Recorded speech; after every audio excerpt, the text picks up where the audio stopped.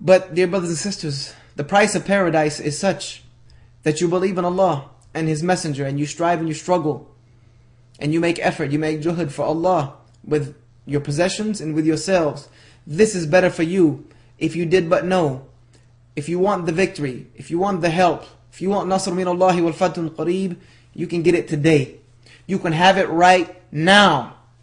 Put the formula into action. Because let me tell you, put this formula into action and you'll see the change in your life. You will see your life change. I give you my word. And I can give you my word because it's Allah's word. It's Allah's promise in the Quran. And Allah does not break His promises. Allah never breaks His mi'ad, His promises. And He won't break them to you. He's never broken them to me personally.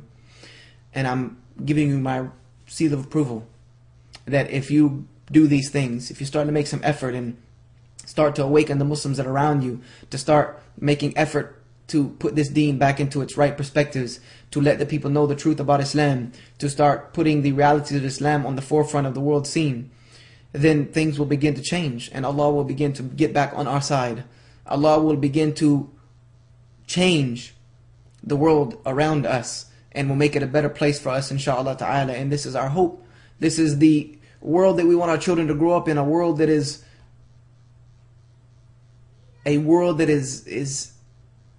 enveloped by Islam, a world that is run by Islam, a world that is being dealt with the way Allah subhanahu wa ta'ala wants it to be dealt with. Yes, this is our intentions.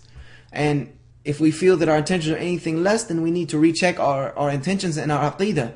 That yes, we do want the world to be under the banner of Islam.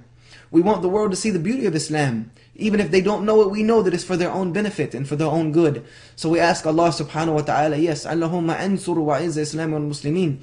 Ameen. Yes, oh Allah, give help and dignity to Islam and the Muslims. And give this help to us by awakening us to the realities of our situation, that we need to begin to wake up. We need to begin to take action on behalf of our deen, on behalf of ourselves, to save ourselves and our families from the punishment that Allah has prepared for those who do not believe in Him and those who disobey Him. And we ask Allah subhanahu wa ta'ala to make us of those who become part of this promise that He has given us in the Quran. رَبَّنَا أَتِينَا فِي الدُّنْيَا حَسَنَةً وَفِي الْآخِرَةِ حَسَنَةً وَقِنَا عَذَابَ النَّارِ أقول قول هذا واستغفر لي ولكم فاستغفره إنه هو الغافر الرحيم وأخوان دعوان والحمد لله رب العالمين والسلام عليكم ورحمة الله وبركاته.